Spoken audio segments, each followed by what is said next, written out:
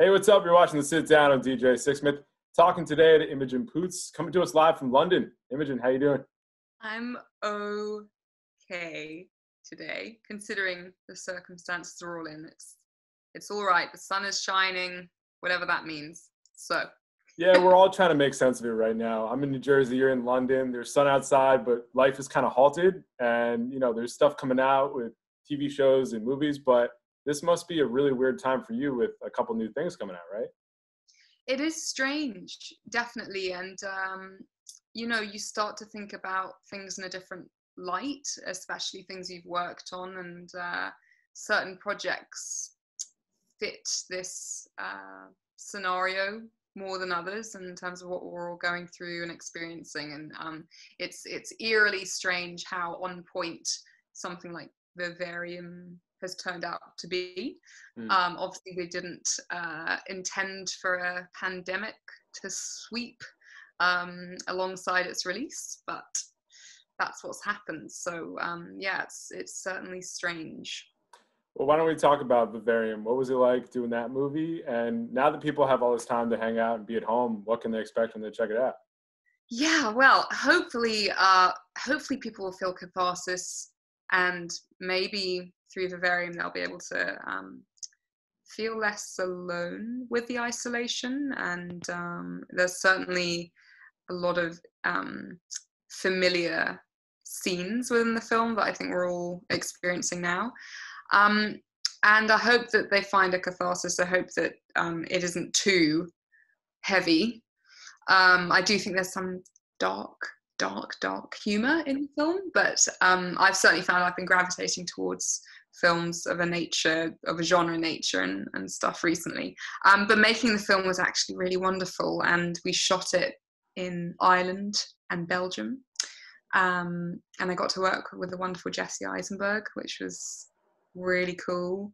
And despite the intensity of the film, we actually had a lot of fun making it. So it was very That's really awesome. You've Yeah. worked with a lot of great people in the past. What was it about Jesse that you really took to, and what are some things you picked up along the way from him?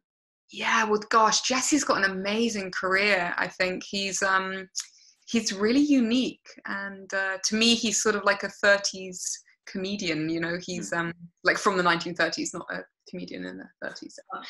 Even though he is that. He is absolutely wonderful man, and we've managed to work together 3 times, which is really cool. And I've just loved him in many films. I've loved him in The End of the Tour and The Double, and then obviously he's done bigger stuff too. But I just think he's an extraordinary talent and a great person to hang out with, and we always laugh a lot, like stupid things, stupid humor, but really fun. That's really awesome. You mentioned a couple minutes ago just about picking a certain type of genre and kind of what appeals to you now.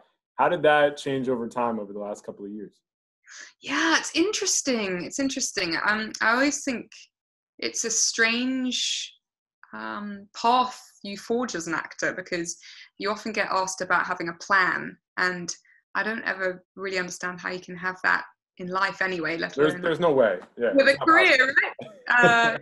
Yeah, there's like a Mike Tyson quote about being punched in the mouth. Mm. You have a plan till you get punched in the mouth, and I guess that's what we're all going through. But yeah, in terms of genre, my taste has obviously changed and adapted and gone back and gone forward over the years. And genre is something that is ever interesting. It's always a reflection of what we're all experiencing, whether you choose for that to happen or not.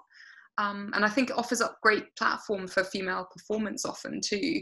But I'm a big genre fan. I love psychological horror. Like the Others is still the most terrifying film for me personally.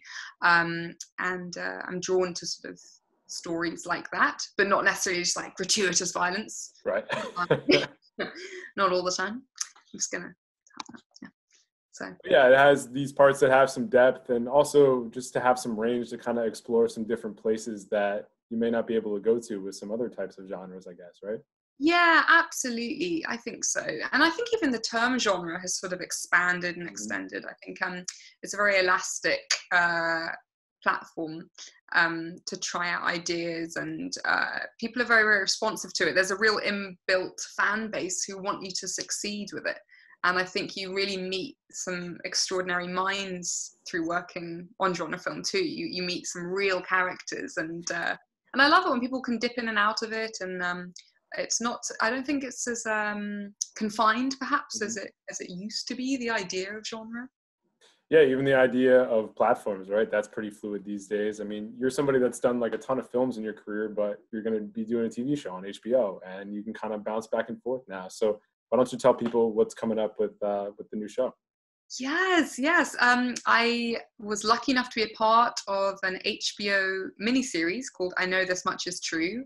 And it stars the brilliant Mark Ruffalo alongside these extraordinary actresses like Juliette Lewis and Catherine Hahn and Melissa Leo and all these brilliant people. And Derek Cianfrance helmed it, who was the mind and heart behind Blue Valentine. So he's got a gorgeous sensibility with the camera and with characters, and it was so cool. It was like it was a dream come true being part of that.